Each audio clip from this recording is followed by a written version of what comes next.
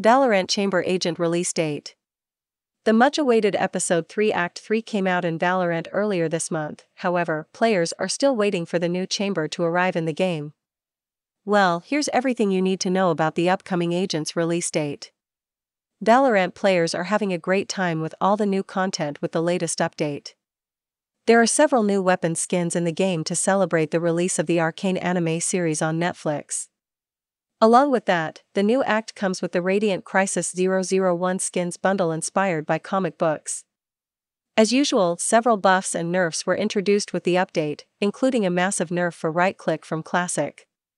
However, the community was also expecting to see Chamber after the update. Well, after a long wait, we are finally close to Chamber's official release. Last month, Riot Games officially confirmed that the Episode 3 Act 3 agent had been delayed for a few more days. Of course, this came as sad news for the community because it's been a while since players got their hands on a new agent. Anyway, the good thing is that devs revealed a new release date for Chamber.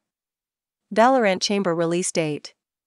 According to the official announcement, Valorant Chamber Agent is now scheduled to release on Tuesday, November 16, 2021.